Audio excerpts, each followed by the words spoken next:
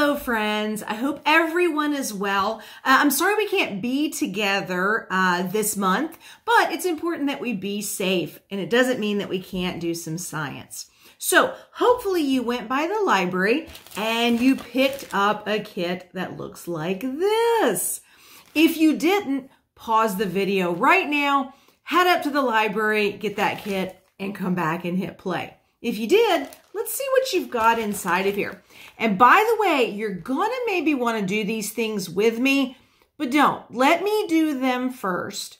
Then you can try them yourself, because some of these take a little bit of practice. And since we'll be doing some things with water, you'll want to practice over the sink so you don't make a big mess that you have to clean up, right? Okay, so let's see what we have inside. You should have a little portion cup with some interesting green stuff inside of it. You should have a little Dixie cup here. You should have, a fidget spinner. That's cool, right? You should have a playing card, like this. You should have a Ziploc bag.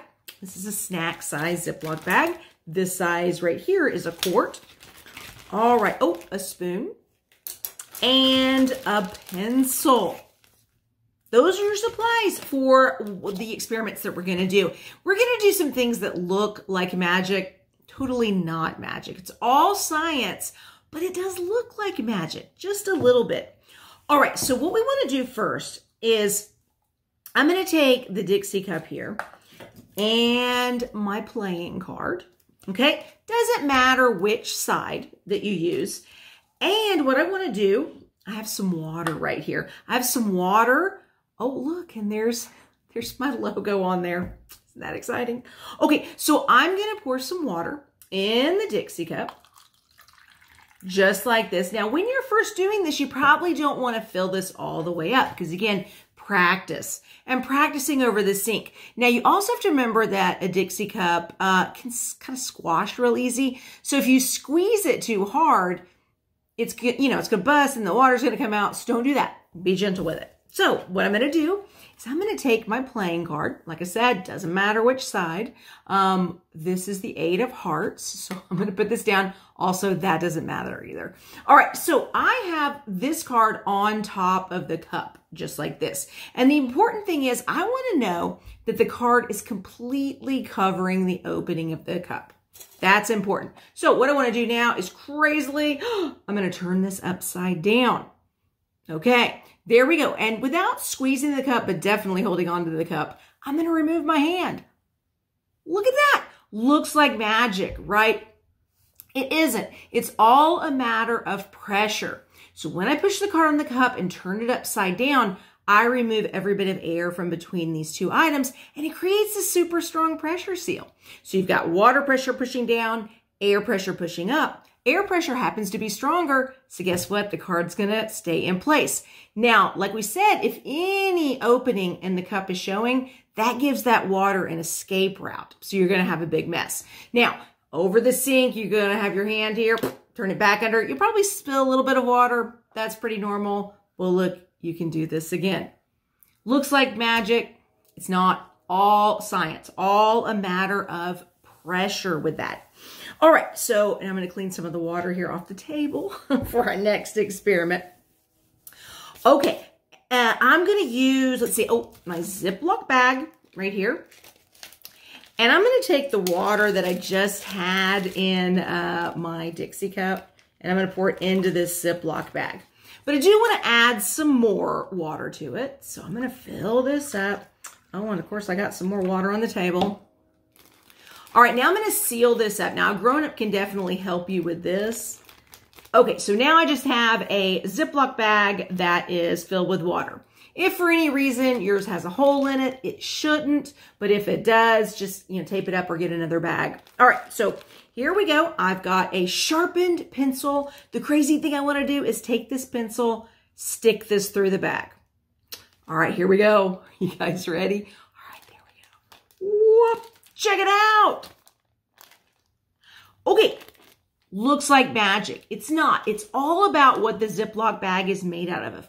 It's made out of something called polymers, and those polymers will seal around the pencil. So you're able to stick a pencil through a Ziploc bag full of water and the water doesn't come out. Now, if I pull the pencil out, what's going to happen?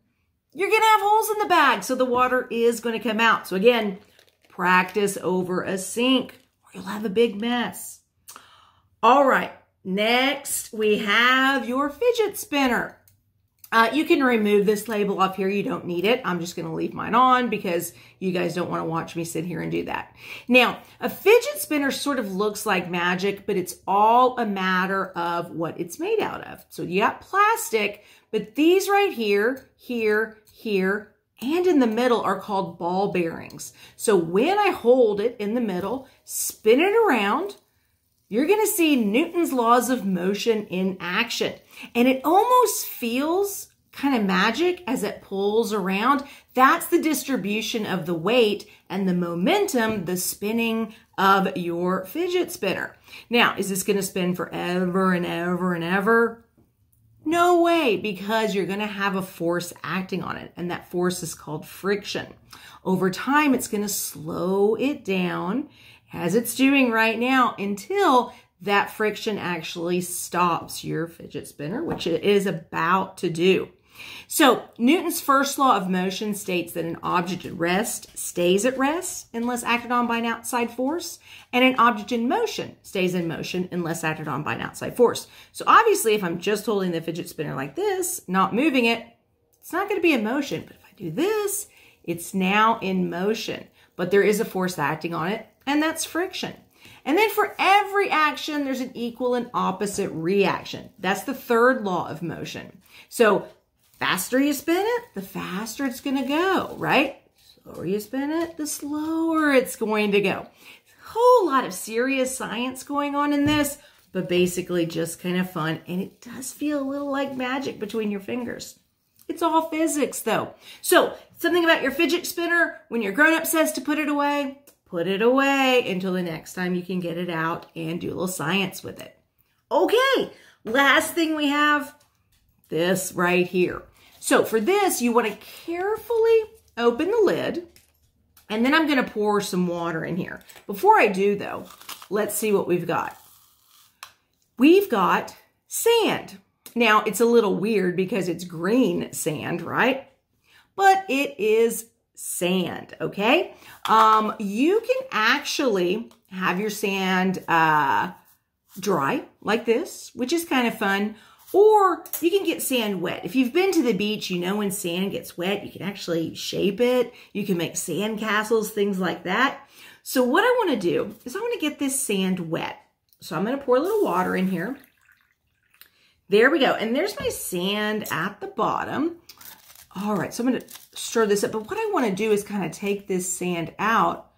And interestingly enough, it's not wet. It's still dry. What in the world is going on? Oh, it's dry sand. This is so much fun to play with, you guys. It's called magic sand because we're talking about magic, right? It's not magic. That's just what it's called. It's actually hydroponic sand. That means that each piece, each granule of this sand has air around it, and it forms a barrier that keeps the water out. So your sand is going to stay dry. I actually have some here on the top here. Look, check it out. All right, I'm going to try to turn this down here so you'll be able to kind of see it, but you'll have your own so you can play with that. All right, so let me move this here. All right, there we go. Look, check it out. We got a little bit of water in there, but this sand is totally dry. Look at that on the top there. How cool is that? Hydroponic sand, also known as magic sand. So you have quite a few things here to do some experiments at home. Just because, again, we can't be together doesn't mean that we can't do some cool science. But again, put your fidget spinner up when your grown-up says, and practice your water experiments over the sink. You don't want to take that Dixie cup and card and say like, hold it over a grown-up's head and it not work out. Because sometimes that happens. So you want to practice and get really confident. All right, guys. Thanks so much for watching the video, doing your science at home, and hopefully we'll be together again for our March program. Have a great rest of your day. Happy sciencing!